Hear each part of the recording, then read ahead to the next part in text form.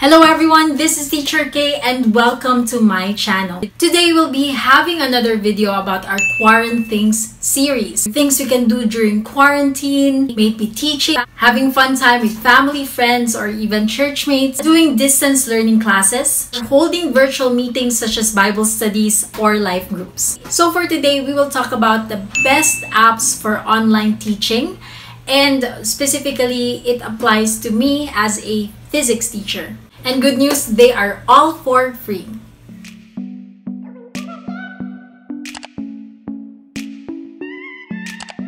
So today I'll walk you through the process that I have to go through in teaching online, from planning to execution and even until assessments. Number one, for preparation, I use Google Classroom. This is where I post the agenda for the day. Materials such as videos, worksheets, assignments, etc. can be posted here, and it can even be scheduled at a specific time. Here, I can also set deadlines for submission. Number two, for Icebreaker, is quizzes. It can serve as a diagnostic test for you to gauge how much the students already knew about this topic or have learned about the topic if this is not your first day. The thing is, there are a lot of pre-made questions already per topic. As for me, I'm an IGCSE physics teacher, and there are a lot of resources per topic that I can use. I just have to type in whatever topic that I want, say for example GCSE physics, electromagnetic waves, and there you go, a lot of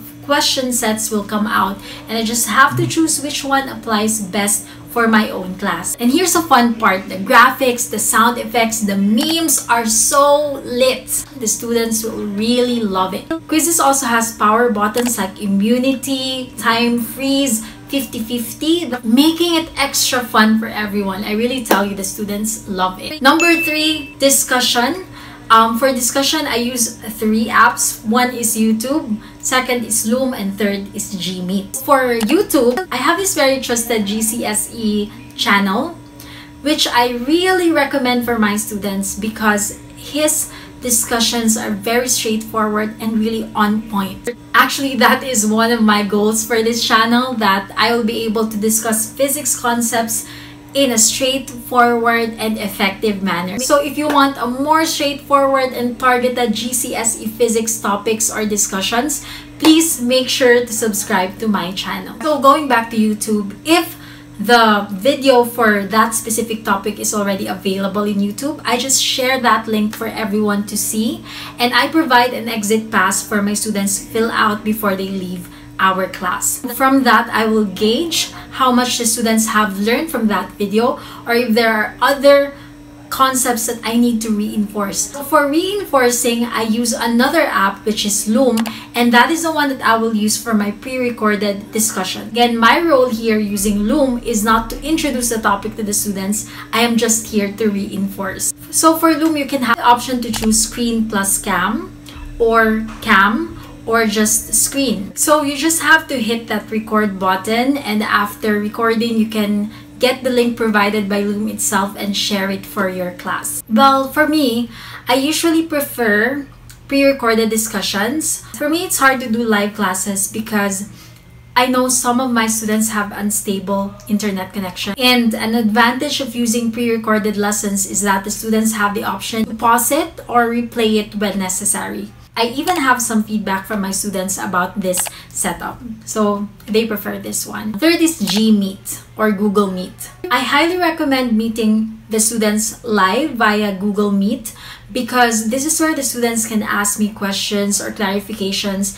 from the topic. Well, you can use Zoom or any other platform, but for me personally, my students and I are already using the Google ecosystem, and it's more convenient for us to use Gmeet. Number four, experiments. I use phyphox and PhET simulations. phyphox is a very useful app that can measure certain variables such as pressure or speed of sound, etc. It's really interesting. They also have their own channel that you can check out so that you will understand how to use it or navigate and maximize that very powerful app.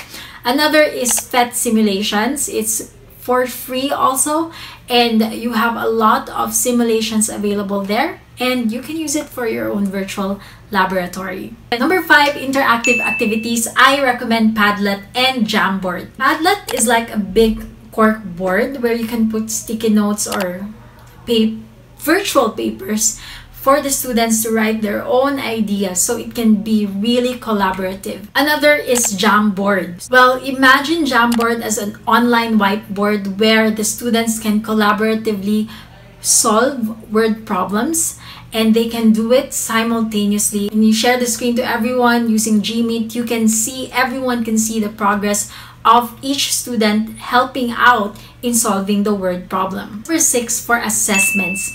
For me, it will be Google Forms. Well, for me, this has been the easiest and most effective app for assessments. Here you can have multiple choice and free response questions. And like me, if you have word problems in your assessments, you can also choose the option for upload file. Well, for me, I just ask my students to write their solution on a piece of paper and take a picture of it and upload it in Google Forms. Number 7, extra tools for physics, or maybe you can use it in math also, or a portion of biology, is Google Online, Protractor, and Ruler. Well, these things really worked wonders for me. Just a little bit of a background story. When the quarantine happened, the topics that we will be discussing is about ray tracing of light. Here we have to draw the incident ray, the reflected ray, refracted ray, and you also have to measure the angle of incidence, reflection, angle of refraction.